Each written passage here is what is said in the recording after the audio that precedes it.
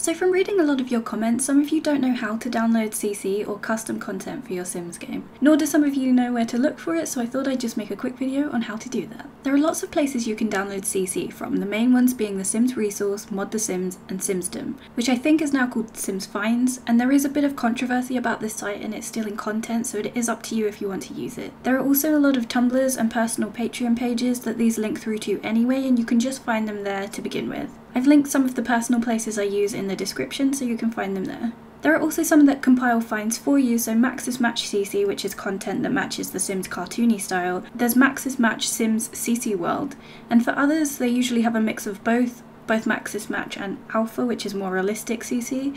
There's Emily CC Finds, and any others I go to, again, I'll link down below. There's a bit of a difference between CC and mods, so CC is clothes, skin overlays and furniture, that kind of thing. But mods will change your game in some way, so something as simple as removing the mosaic from the Sims when they use the shower, that's a mod. Though some go way further.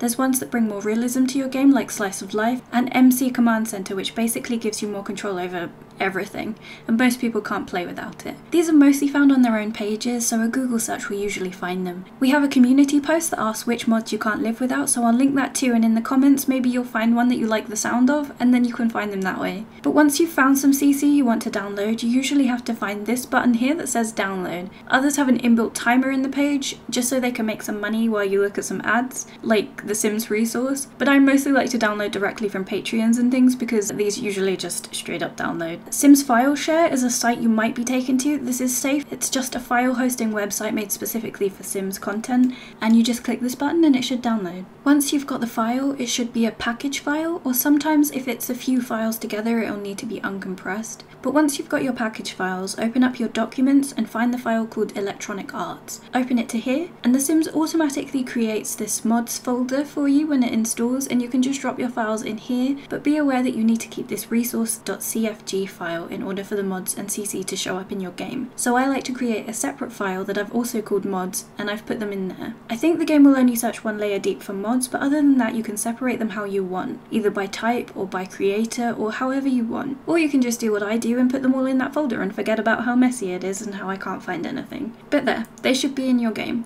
And if you encounter this problem with the weird question marks on it and the half-read person, then it usually means you haven't got the mesh for the object you downloaded. It usually happens when a creator has used someone else's CC and recolored it or retextured it. So if you find where you got it from originally, they should link you back to the original creation, and then you'll have to also have the original one in your game in order to make both of them work. I hope that helps. If you have any more questions or comments or anything, then please don't hesitate to ask in the comments down below, and if you have nothing to say then put a little purple heart. Don't forget to subscribe, and I'll see you next time.